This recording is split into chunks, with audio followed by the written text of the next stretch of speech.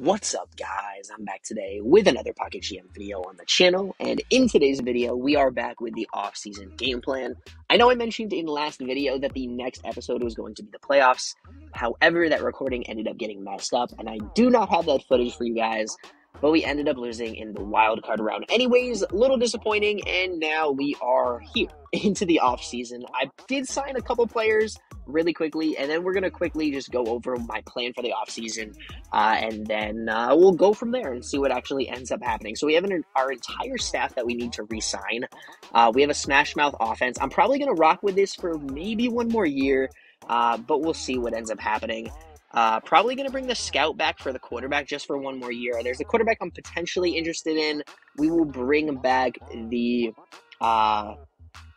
this guy back again for one more year. He's been here for 2 years. Might as well just give him another shot. And then I'm probably going to bring back these guys on offense, or for offensive, defensive, and head coach as well.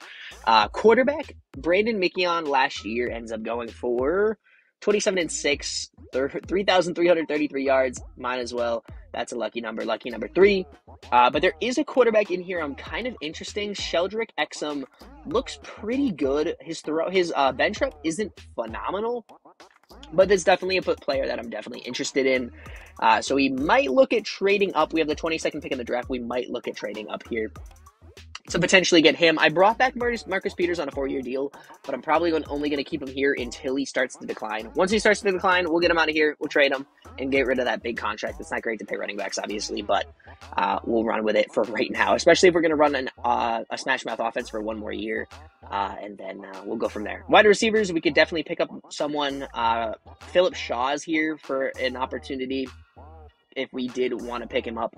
Not too bad, but again, not great year, not great production from him.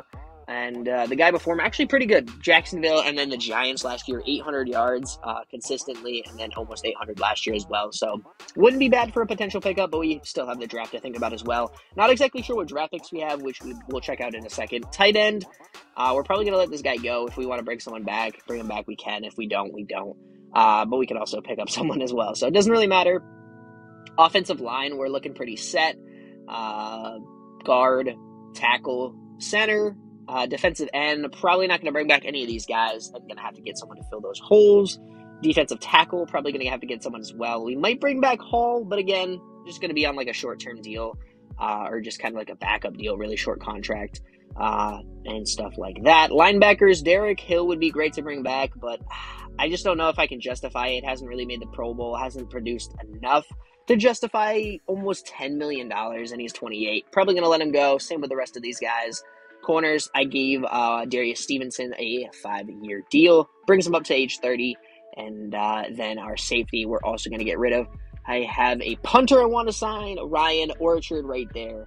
And that is pretty much the game plan for the offseason. We have a couple players we need to pick up, potentially a wide receiver. And for the beginning of the draft, we're definitely going to look at this quarterback and kind of see what we can do. I'll figure out the offseason, see what we're going to end up doing in the offseason, and what players we want to pick up. But we're kind of winding down to the end of this game.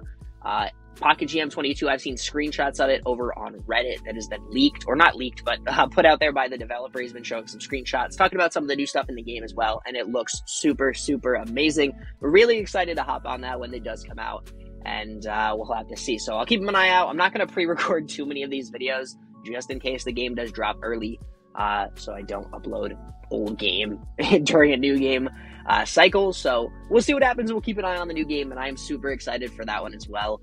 And maybe I might go over some of the new stuff in Pocket GM 22, or at least some of the leaks at stuff. Not leaks, like I keep saying, at least some of the screenshots that have been posted by the developer. I may go over some of them and kind of talk about them and see kind of where we're looking at. So maybe that's something I'll do in an upcoming video, but we'll have to see what happens. So anyways, that's going to be it for today's video. Thank you guys so much for watching. Hope you guys did enjoy. And if you guys did, please make sure to hit the like button, subscribe to the channel if you guys are new. And I will see you guys in the next video.